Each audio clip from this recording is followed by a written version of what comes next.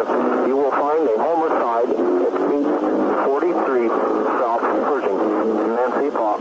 I'm sorry, sir, I can't understand you. What is the address? 843 South Pershing. Is correct.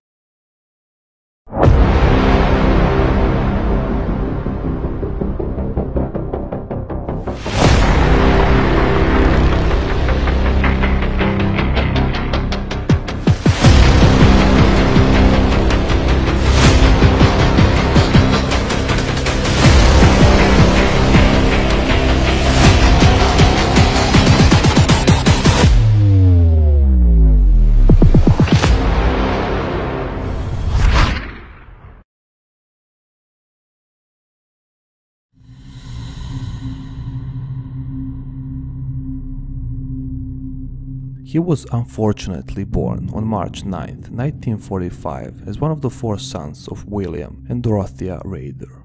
He was born in Pittsburgh, Kansas, but grew up in Wichita, where he will be responsible for the bloody series decades later. He was never a big fan of schooling. Well, there's the first mistake, because he was caught in the most stupid way imaginable.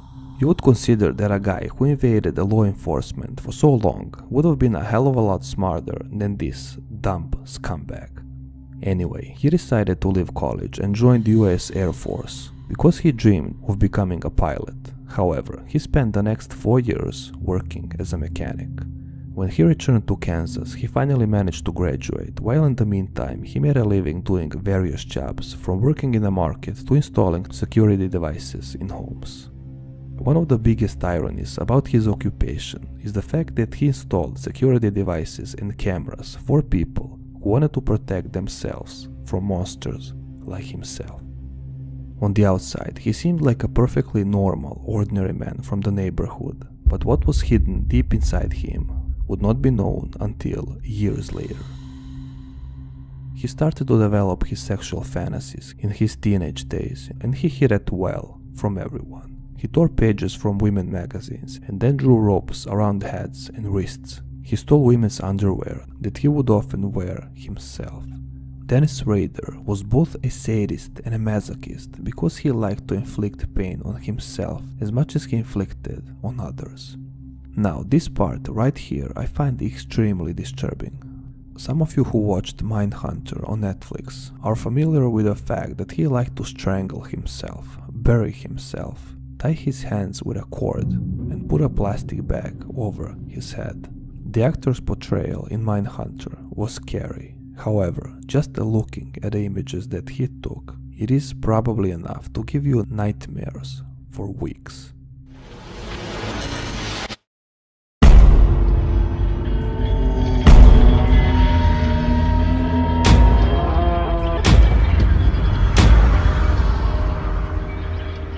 I mean, what is this shit? What causes a person to express in such twisted way? I'm trying to comprehend in my head how his brain actually worked, but to be honest, I'm struggling because he had zero problems in childhood apart from the alleged neglect by his mother, and he was by all accounts just a normal guy next door. But again, aren't they all? He enjoyed watching the beheading of chickens and actually practiced tying on cats a few times. Although this was bad enough by itself, it turns out that it was just not enough for him. While in the Air Force, Rader visited prostitutes so he could fulfill his deviant sexual fantasies. But as it would later turn out, even they didn't have the freedom to participate in his bizarre demands. Can you imagine what this psychopath actually asked for? That even a person whose only income was from selling their own body rejected him.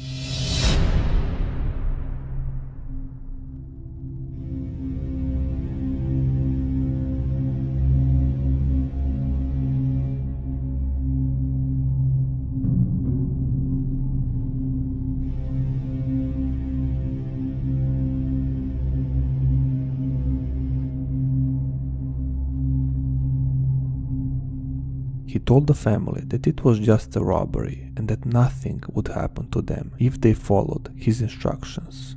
But He tied their hands and then killed one member at a time, either by strangulation with a rope or a plastic bag over their head. At some point, he even let the victims catch their breath and regain consciousness for a short time, just so he could start over. I mean, it takes a huge amount of brain damage to be able to execute something like that for your own deviant pleasure. To make matters worse, he would literally pull out his Johnson and play while the victims were suffering just a few feet away from him. After the crime, the police were shocked that all this happened in broad daylight, and that on top of that the killer didn't leave any traces, which led them to believe that this scenario had been planned for a very long time. Since the evidence found didn't initially indicate a serial killer, the police suspected that the mafia may have targeted the Otero family for reasons unknown at the time. Finally, after they established that the family had no criminal connection and examined the crime scene in detail, they found traces of semen. The police chief revealed to the media that it was most likely a murderer who had some disturbing fetish. Now, I'm not getting this part quite exactly, because the first DNA testing, if I'm not mistaken, took place in 1986, so 12 years after this crime, so I don't completely understand why they didn't test it then. Only 3 months later, Rader attacked again. This time, he sneaked into the house of Catherine Bright and waited for her to return home. However, he didn't expect her to show up with her brother Kevin. He used the gun to convince the victims again that it was just a robbery and that he only wanted money and car keys. The problem occurred the moment he set out to strangle Kevin with a rope, and when Kevin actually realized it wasn't just a robbery after all. He managed to fight back somehow until Rader pulled out the gun and shot him twice. After Dennis left the room for a short time, Kevin managed to get out, where 2 people met him on the street and immediately took him to the hospital. After the call, the police quickly arrived at the crime scene and found Catherine still alive, despite multiple stab wounds to the abdomen and wounds to the neck from the rope. Unfortunately, she passed away just a few hours later.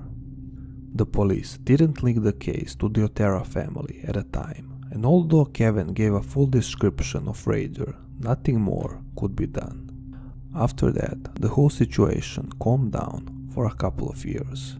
This part was chilling, because unlike others, he was actually in control. He could lay low for a couple of years if needed, and that is exactly why the police had so few things on him. However, as the famous saying goes, at least in my country, the devil doesn't give rest. So Dennis, in pause between murders, sent letters to the police, often with questions about why his murders aren't mentioned more in the media. He also wanted to be known that all credit for the crime must go directly to him as a solo player.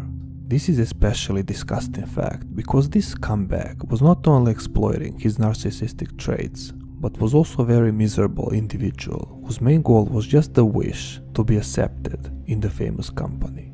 When you actually think about it, he didn't commit a crime only for his pleasures, but also because of a desperate need for attention. Sick. In one of those letters, where he often described in detail to confirm the authenticity, Rader wanted to leave his recognizable nickname. You now understand how pathetic this guy actually was. He was so neglected that even scavengers like media didn't give him a nickname like they usually do. Poor little Dennis. He often wrote letters with grammar errors to deceive the police that he was an educated killer, but based on other content in the letter, the police concluded that at one point he was also studying criminal psychology. After 5 murders in the period from 1974 to 1977, BDK was not on the map. That is, until he committed 2 more murders that year. The victims were Shirley Vian and Nancy Fox. Shirley's murder was according to the pattern, and BDK even locked her 3 children in a closet, and he even intended to kill them later, but he didn't have the time. He reported the murder of Nancy Fox himself to the police because her murder was different, and he was actually afraid that police would not associate his name with that crime. This guy was just something else. Yes, you will find a homicide at Suite 43 South Pershing. Nancy Fox. I'm sorry, sir, I can't understand you. So what is the address? 843 South Pershing. Is correct. In January of the following year, he continued to send letters to the media, and in one he sent to a local station, he was visibly frustrated that his name didn't appear on national television. The letter was short and distinctly clear. How many more people do I need to kill to have my name in the newspaper? At the end of 1979, Rader stopped sending letters, and the dark lasted for about 8 years. In that period, before the final murders, the person named Anna Williams can be considered one of the luckiest people in the world, because one accidental stay at work for overtime eventually saved her life. BDK snuck into her house and waited for her to return. When he saw that she wouldn't come after all, he went and took her scarf, after which he sent it back with a message. Be happy that you were not here, because I was. After 2 years, the team formed to work on this case was disbanded.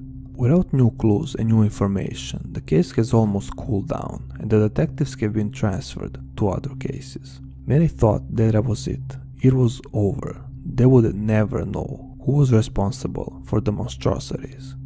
Since he was a classic psychopath, where it was virtually impossible to control his murderous instincts, as many assumed, many thought he was either dead or in prison, but he was still very much out there. In fact, he was a prominent member of the commune and influential member of a Christian church. In 1987, the police found out the bitter truth. BDK was not dead, nor in prison. After the triple murder of the Fager family took place, Rader sent a letter to the police claiming that it was not his work. As it will turn out later, Rader was not so inactive, considering the fact that he killed 2 more people, including his neighbor Maureen Hedge in 85 and Vicky Vergely in 86.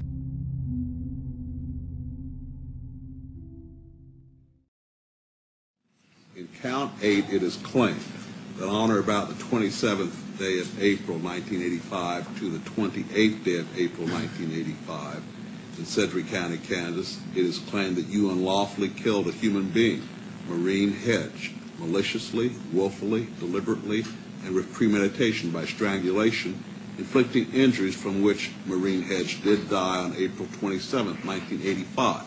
Can you tell me what occurred on that day? Well, actually, kind of like the others, she was chosen. I went through the different phases, stalking phase, and since she lived down the street from me, I could watch the coming and going quite easily. On that particular date, I had another commitment. I came back from that commitment, parked my car over at Woodlawn and 21st Street at bowling alley there at that time. Before that, I dressed until I had some other clothes on, changed clothes. I went to the bowling alley, went in there, the precincts of bowling, called a taxi, had a taxi take me out to Park City. Had my kit with me as a bowling bag. All right, that was Park City in Sedgwick County, Yes, Kansas? sir. Uh-huh. All right, you had the taxi take you to Park City. What happened then? There, I pretended that I was a little drunk. I just took some beer and forced it around my mouth, and the guy could probably smell the alcohol on me. I told him to let me out so I could get some fresh air, and I walked from where the taxi let me off over to her house. All right, where does she live? 62, 42, 54, 62, 54, 62, 54, North Independence. All right, when you walked over there, what happened next? Well, as before, I was going to have sexual fantasies, so I brought my hit kit, and lo and behold, her car was there. I thought, gee, she's not supposed to be home. So I very carefully snuck into the house, kind of like a cat burglar, and after checking the house, she wasn't there. So about that time, the doors rattled, so went back to one of the bedrooms and hid back there in one of the bedrooms. She came in with a male visitor. They were there for maybe an hour or so. He left. I waited till wee hours in the morning and then proceeded to sneak into her bedroom and flip the lights on what looked like, or I think the bathroom lights. I didn't want to flip her lights on, and she screamed, and I jumped on the bed and strangled her manually. All right. Now, were you wearing any kind of disguise or mask at this time? No, no. You indicated this woman lived down the street from you. Did she know you? Casually, we'd walk by and wave. She liked to work in her yard as well as I liked to work. It's just a neighborly type thing. It wasn't anything personal. I mean, just a neighbor. All right, so she was in her bed when you turned on the lights in the bathroom? Yeah, the bathroom, yeah, so I could get some light in there. All right, what did you do then? No, I manually strangled her when she started to scream. So you used your hands? Yes, sir. And you strangled her? Did she die? Yes. All right, what did you do then? After that, since I was in the sexual fantasy, I went ahead and stripped her, and probably went ahead and, I'm not sure if I tied her up at that point in time, but anyway, she was nude, and I put her on a blanket, went through her purse, some personal items in the house, figured out how I was going to get her out of there. Eventually moved her to the trunk of the car, took the car over to Christ Lutheran Church. This is with the older church, and took some pictures of her. Again, Vicki was another potential victim. I went through those different phases, locked in on her, as I would call it, and decided that I would try that date. I used Roos as a telephone repairman to get in their house. Drove there in my own personal car around lunchtime, during lunch hour, or approximately that time. It was earlier in the morning than that. And I actually went somewhere else and changed my clothes, what I call my hit clothes. And, hit clothes? Hit clothes. Basically different, things that I'd need to get rid of later. Not the same kind of clothes that I had on. I don't know what other better word to use it, crime clothes or hit clothes. I just call them hit clothes. Anyway, I walked from my car as a telephone repairman. As I walked there, I donned the telephone helmet. I had a briefcase. Went to one other address just to kind of size up the house. I'd walked by it a couple times, but I wanted to check it a little bit more. As I approached it, I could hear a piano sound. And went to this other door, knocked on them, and told them that we were recently working on telephone repairs in the area. And went to her and knocked on the door and asked her if I could come check her telephone lines inside. Did she allow you in? Yes, she did. What happened then? Went over and found out where the telephone was, simulated that I was checking the telephone. I had a make-believe instrument, and after she was looking away, I drew a pistol at her and asked her if she'd go back to the bedroom with me. Was this the same .357 Magnum you'd used? No, this was a different one. Different pistol.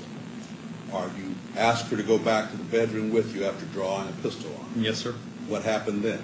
I told her, we went back to the bedroom, I told her I was going to have to tie her up. She was very upset, and I think I used some material that was in, and that's another thing, I'm not sure, but I think I used the material that they had in their bedroom, and after I tied her hands, she broke that and we started fighting, and we fought quite a bit, back and forth. All right, she was physically fighting you? Oh, yeah. Yes, sir. Mm-hmm. What happened then? Finally got the hand on her and got a nylon sock and started strangling her. So you wrapped the stocking around her neck? Yes. Mm-hmm. What happened then? I finally gained on her and put her down, and I thought she was dead, but apparently she wasn't. But after she was down and not moving anymore, I rearranged her clothes a little bit and took some quick photos. I think 3 of them, if I remember.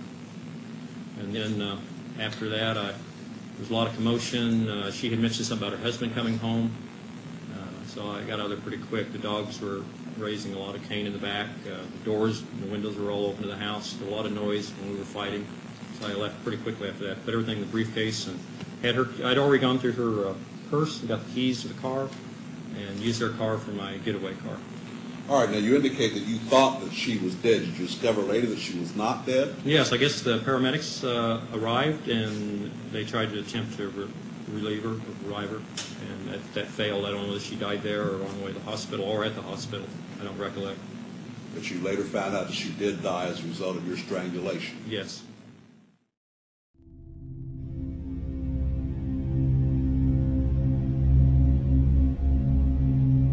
The final victim came in '91 when he killed a 62-year-old Dolores Davis. He tied her up, took a couple of photos, and threw her body under the bridge. After the final murder, there was no sign or voice from Dennis Rader for the next 14 years. Now imagine this situation. You are living in a normal community, a happy suburb maybe. You are a prominent member of the local church and people like you. You appear just like a random, normal guy in the public. A good husband, a loving father. Go to weddings, happy family, fishing trips. But in reality, you like to occasionally bury yourself, put on sickening masks, and hang yourself from the trees. And you in fact killed 10 people. Many wonder how in the world his family didn't suspect a thing, but that's how his psycho mind actually was. That is until his huge desire for attention cost him dearly.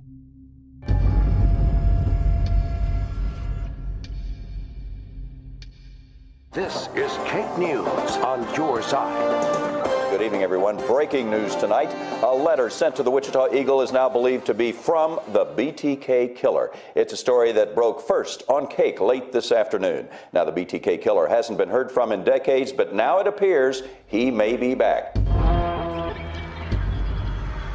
Many believe that the trigger for his move was an article that was published in the newspaper, and it concerned the Otera family and how practically no one remembers the name BTK anymore. He started sending letters again, and at one point he asked, listen to this now, can the police track down the floppy disk, and if it was safe for him to include it in the next letter? What do you think the police said? And this dumb prick actually believed them. The police managed to recover the metadata files that eventually led to the mentioned church. After a long 30 years, investigators finally had a name. Dennis Rader was arrested on February 25, 2005. According to police reports, Rader was more shocked by the fact that the police lied to him than that he was caught. The trial went pretty smoothly, given the fact that this psychopath described his murders in much detail and with great deal of satisfaction. Judge and the jury had rather an easy decision. A friendly neighbor was sent behind the bars forever.